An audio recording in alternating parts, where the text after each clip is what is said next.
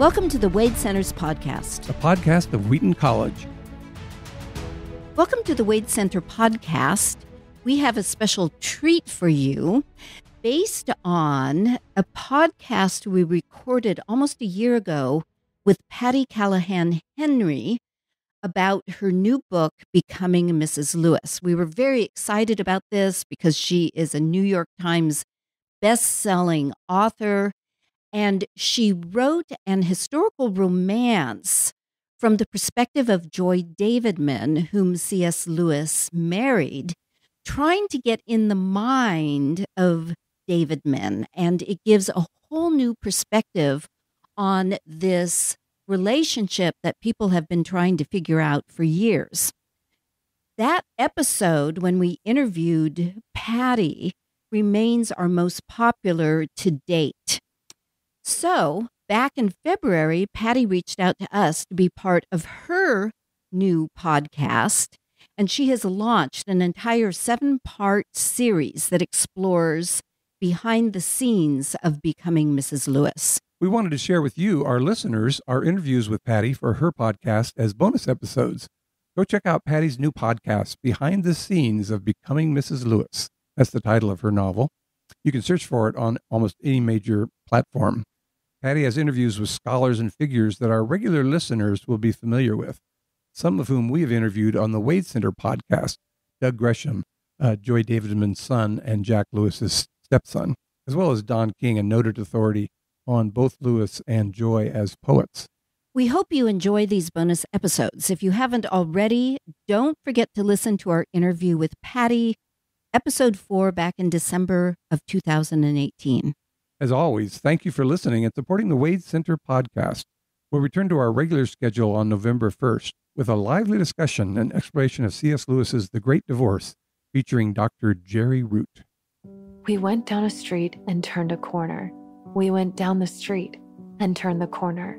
And there, it seemed, there was the castle. Always, if you knew how to go, you could walk down a street, the daylight street, that twisted about and ended in grass. There it was, always, the castle. Remote, unshadowed, childish, immortal, with 2 calm giants guarding the portal. Stiff in the sunset, strong to defend, stood Castle Safety at the world's end. Oh, Castle Safety, love without crying, honey without cloying, death without dying, hate and heartbreak, all were forgot there. We always woke, we never got there. Fairy Tale by Joy Davidman.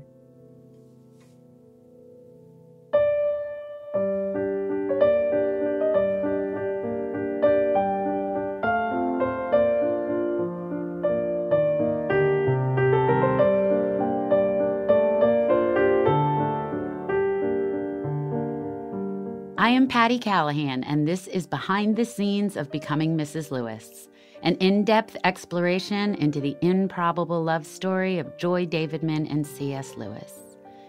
You'll hear the stories behind the stories of the best-selling novel Becoming Mrs. Lewis, along with interviews from some of the foremost experts on their lives and love.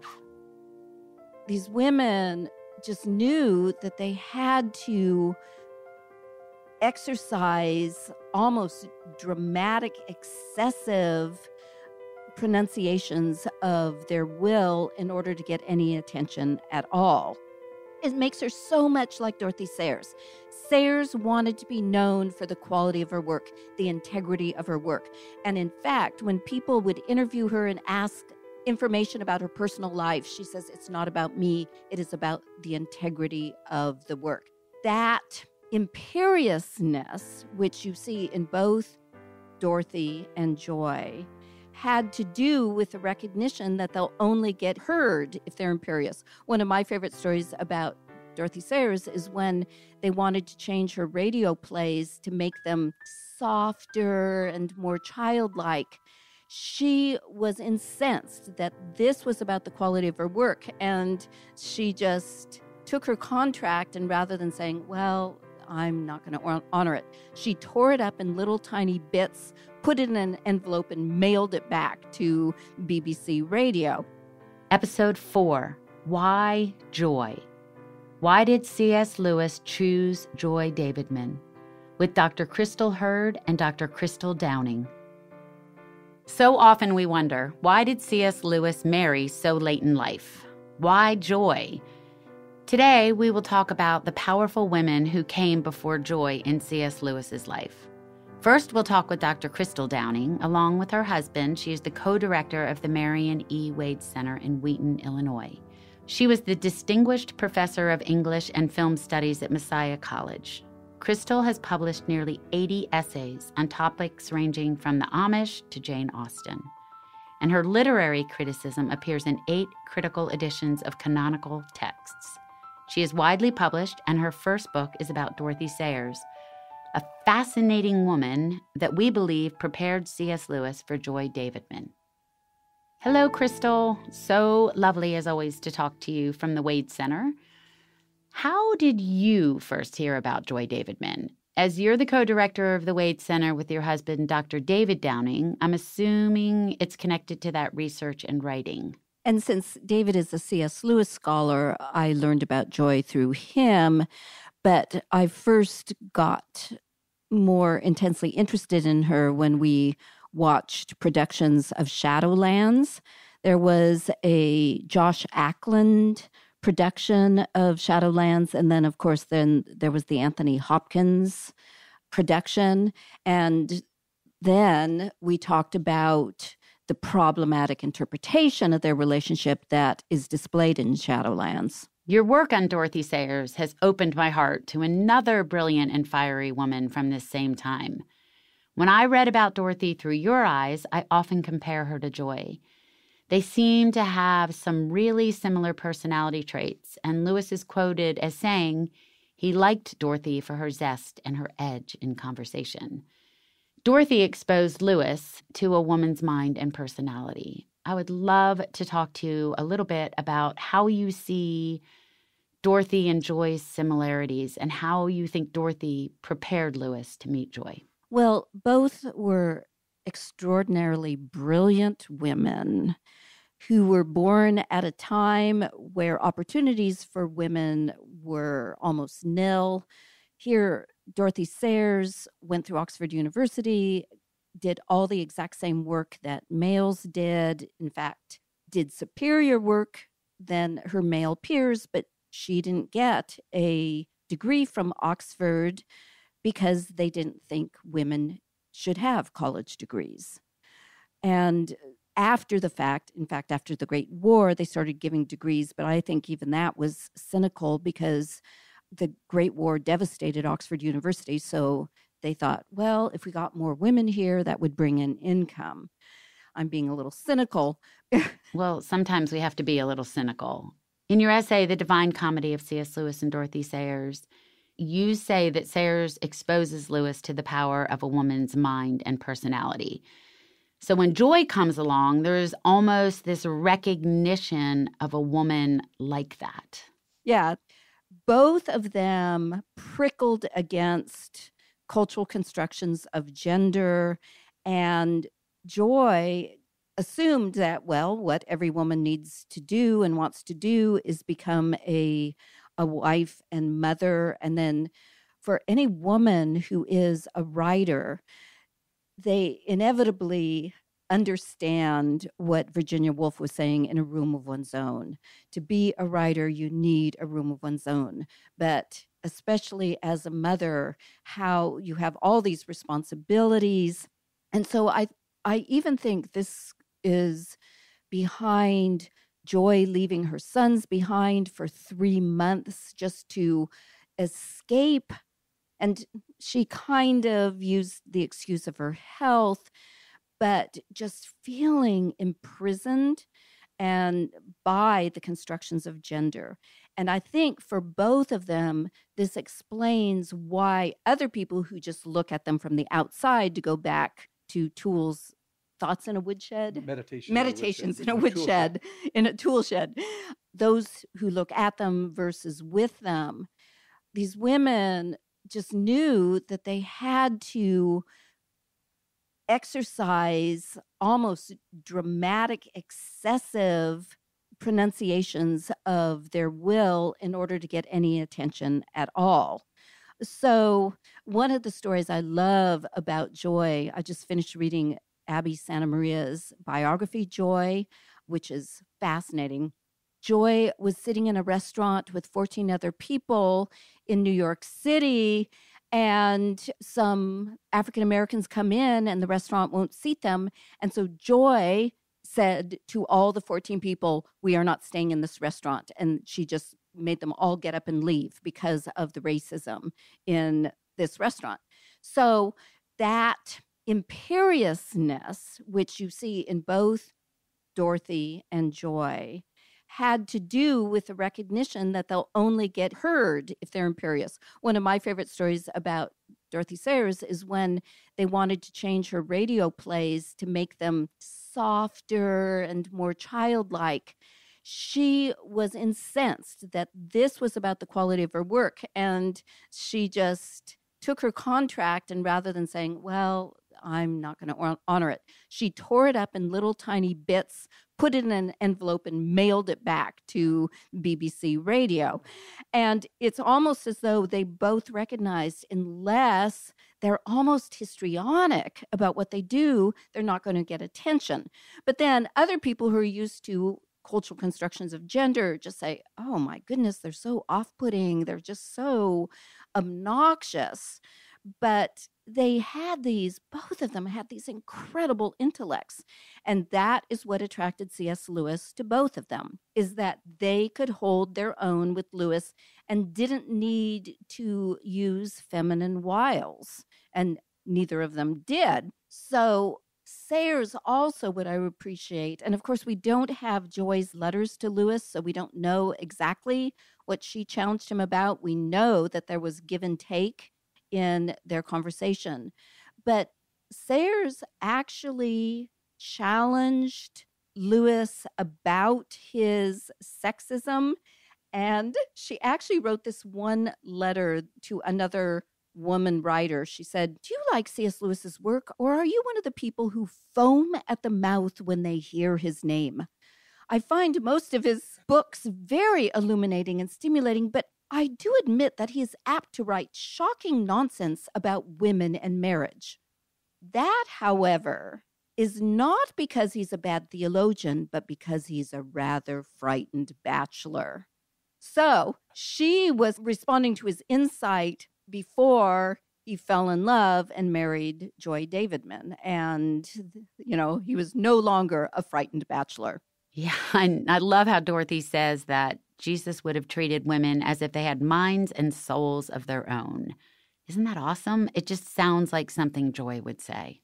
There's almost this sense of, rather than the shrinking violet woman that most of Lewis's peers wanted and expected in a woman, and hence why they didn't like Joy, both Dorothy Sayers and Joy were willing to talk back to Lewis the way a mother would if they felt their son was saying something that was inappropriate or ill-informed. Can I add something to what she was saying about mother loss again?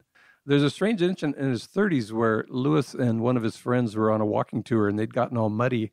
So they showed up at a pub that had rooms, and the woman thought they were tramps. She said, "If you go around to the back door, I'll give you some leavings from the kitchen."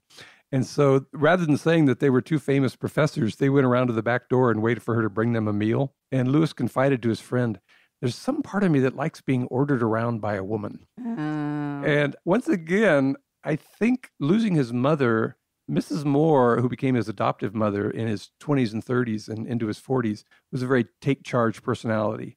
And she often asked him to do domestic chores. And after she passed away and he met Joy, I think it's interesting that they got to know each other's minds first. There was a lot of correspondence. Lewis once said in his younger days that love was friendship plus physical attraction. And in some ways, that's the order in which he met Joy. They were intellectual friends before they met physically. But she was also very take charge. And here's these two bachelors who are very much living in this dilapidated house. And she immediately started making changes in carpeting and plastering and basically making it more habitable. And both brothers really loved her and responded to that. So there's always that element of intellectual companionship plus love plus a kind of alternative maternal presence in their lives. It's a very complicated relationship. Plus, C.S. Lewis's mother was brilliant. She had a degree in mathematics at a time when women not only didn't have degrees, but mathematics was not considered appropriate for women. I had a friend who was a mathematician at UCLA who was telling me about a new Barbie doll, and this was in the 1990s. It was a Barbie doll that you pulled the string and she spoke, and one of the things the Barbie doll said was, "I hate mathematics." So as late as the 1990s, that construction of gender was being perpetuated. So Lewis's mother, I bet, was an unusually brilliant woman, and that probably informs the way he responded to both Dorothy Sayers and Joy Davidman. Mm-hmm. There are more and more intellectual women out there, but what stands out about Joy is how young she was when she started distinguishing herself, and she got her degree. I mean, this was an incredibly brilliant woman, and she was hanging out and having conversations with Bertolt Brecht and Langston Hughes, Richard Wright. I mean, all these famous authors. What I like about her is I don't sense any name dropping on her part. She just allowed her own name. Exactly. Joy didn't name drop about places like MacDowell Artist Colony or how she won the Yale Younger Poets Award. She didn't walk around bragging. She wanted her work and her life to stand for itself. I feel like if she were alive today, one of the main things she would be known for is her actual work, not just being C.S. Lewis's wife. I think of what you said about her being so successful so young. Her first novel was critically acclaimed in her early 20s. She graduated with a graduate degree in a year and a half from Columbia. I have read parts of her thesis that she wrote when she was 19 years old. Yes, I think what she would have to say to us about breaking free of roles and of expected roles, and she would care more about the actual integrity of her work. Yeah, her own intellect to speak for itself rather than, well, I once had a conversation with Bertolt Brecht, It makes her so much like Dorothy Sayers. Sayers wanted to be known for the quality of her work, the integrity of her work. And in fact, when people would interview her and ask information about her personal life, she says, it's not about me, it is about the integrity of the work. And Sayers has a famous line that's, the only Christian work is good work well done. And I think that's the frustration that Joy had, and just why she just had to leave her sons behind to get out of America, is that she was no longer able to do good work well done because of all these other responsibilities in her life. And I would add initiative, going after what she wanted. I have a lot of students right now who are, especially female students, they're very conscientious and dutiful, but they seem to be waiting for something to fall into their laps. And they're content to get good grades and hoping that that will lead to something wonderful. And I really like how Joy didn't wait for fortune to fall into her lap, both in her writing projects, even in traveling to England, corresponding with Lewis.